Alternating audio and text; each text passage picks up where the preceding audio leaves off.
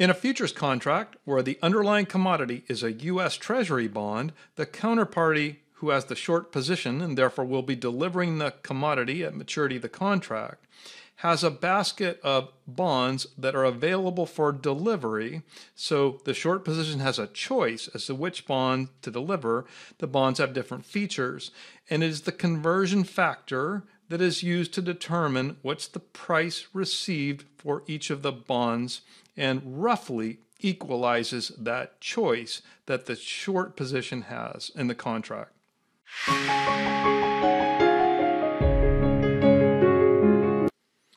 Hello there, I'm back after a brief break, and I pick up where I left off, which is topic 3 of the FRM, specifically interest rate futures contract, where here I'd like to illustrate what we know is a tricky idea for new learners, and that is the conversion factor, oftentimes just abbreviated CF, on the futures contract for a U.S. Treasury bond. So this is Hull's two examples. He gives two bonds to illustrate how the conversion factor is computed. However, the concept is actually simpler than it looks, and that is that the conversion factor is set equal to the quoted price the bond would have per dollar of principal on the assumption that the interest rate for all maturities equals 6% per annum. So that's the simple rule. Really, I think of it as just having three parts. The first step is rounding down to 3 months on the maturity, and then we're looking for the quoted price of the bond if we assume that we have a flat yield curve at 6%, right? So all these rules do is round the bond maturity down to 3 months and obtain the quoted price, not the cash price, assuming a flat yield curve of 6%. Why do we even need to compute the conversion factor? Well, remember, this is a futures contract where the underlying commodity is the U.S. Treasury bond. And in this case, in order to avoid a liquidity crunch, so for a very good reason, the short position is given a choice as to which bond to deliver as part of the futures contract among a basket of bonds. And we say that that short position, being self-interested, would naturally select the cheapest to deliver. That's why you see the cheapest to deliver. The cheapest to deliver is a concept because the short position has a choice among different bonds with different features. But of course, some of these bonds in the viable basket are worth more than another. In Hull's example here, all other things being equal, the bond with a 10% coupon is worth more than the bond with the 8% coupon.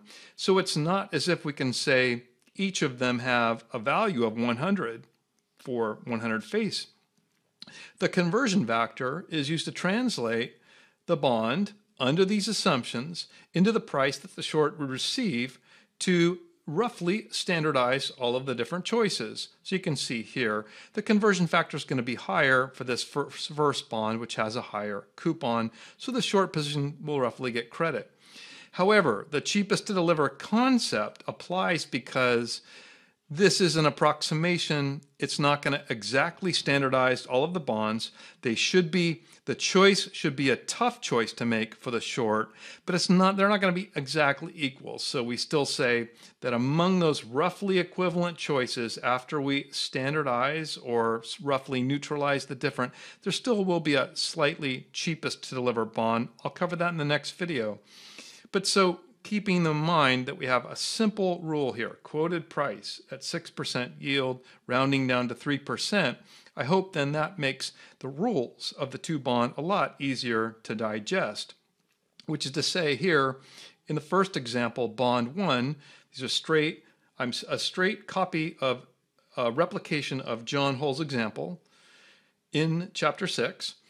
The first bond has a maturity of 20 years and 2 months, right? So notice that's meant to be realistic.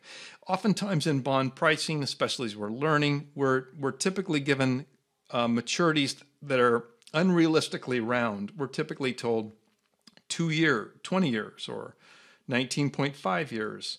So we're all in semi-annual compounding here. That's the other implicit assumption there, 6% yield with semi-annual compounding.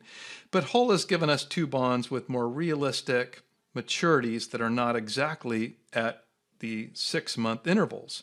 So face value of 100, in this case 10% coupon, and notice I extra yellow highlighted the yield assumption because this is the basic underlying assumption of standardizing these different bonds that are in the available to deliver viable basket. The basic assumption is a flat 6% yield curve. So that's why I've got this in yellow as an input. I wouldn't really change that if I'm computing conversion factors. The maturity is 20 years and 2 months, so that's 20.17 in years in decimal format. And that first step, I'm just using an Excel function here. That first step in the 3 steps we saw is to round the maturity down to the nearest 3 months. So 20 years and 2 months becomes around 20 years. And now the round 20 years, then in this case, because with the first coupon is assumed to be paid in 6 months. So this is the rounding that's convenient to us. It rounds to a clean 6-month interval, in this case 20 years or 40 semi-annual or 6-month periods.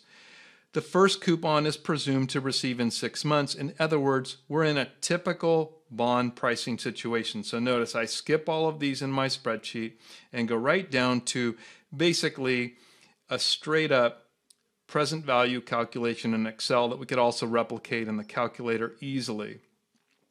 And so this bond with a 6% yield and 10% coupon, let me clarify, a 6% semi-annual yield, meaning 6% per annum with semi-annual compound frequency, its price would be $146.43, straight up bond calculation.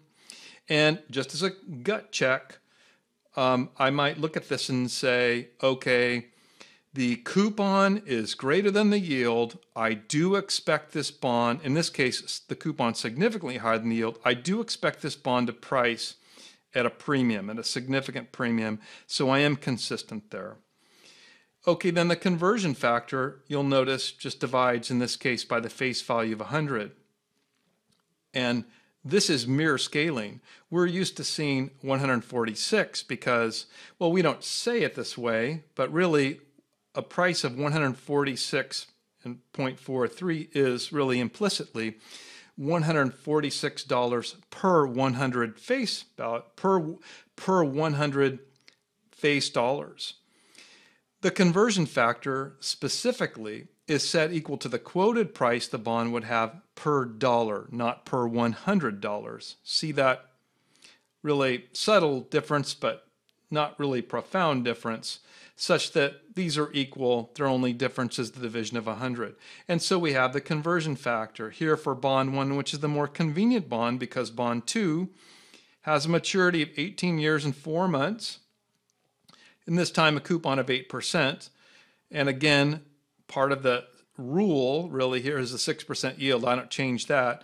Again, I still have a coupon higher than yield, so I am still expecting a premium priced outcome here and a conversion factor, therefore, that is above 1. So by the way, if my coupon is below 6%, I'm expecting a conversion factor that's below 1. Okay, so my maturity in decimal form is 18 years and a third.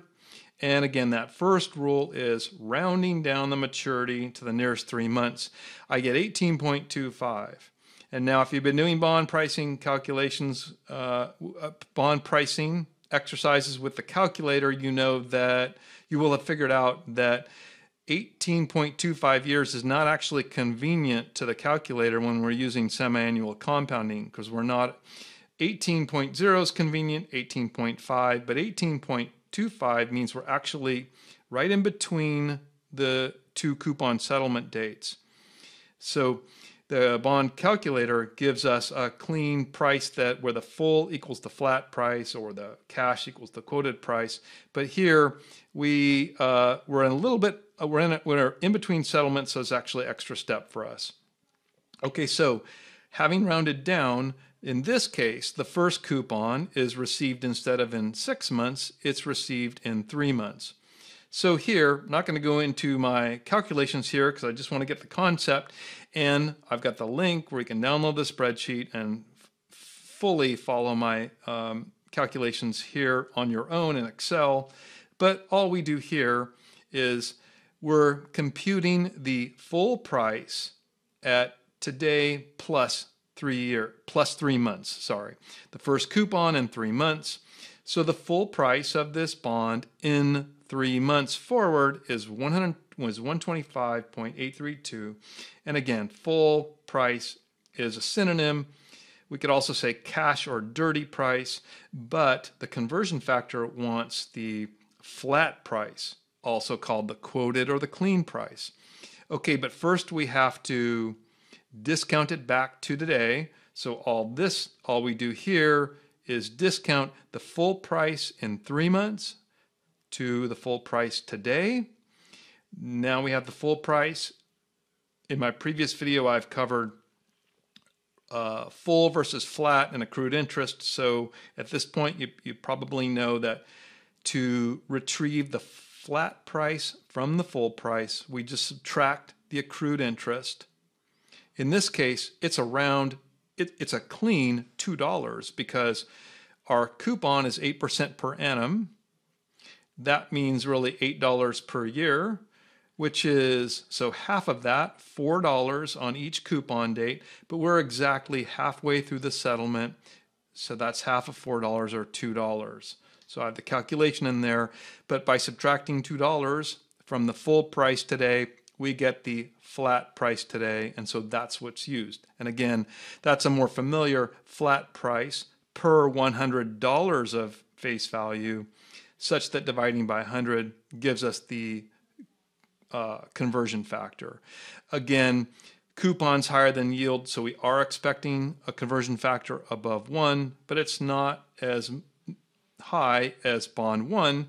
So if this short position in the futures contract has, if in the available basket would have several bonds, including 1 and 2, you can see the conversion factor here will appropriately give more credit to this bond that is more valuable. So if you want to look at those calculations here, that's the basic implementation of the decision rule. If you want to look at the calculations, I'll put the link on the spreadsheet, and I hope that's helpful. If it is helpful, this is part of a playlist and a channel. Please subscribe, and we'll see you on the next video. Thank you.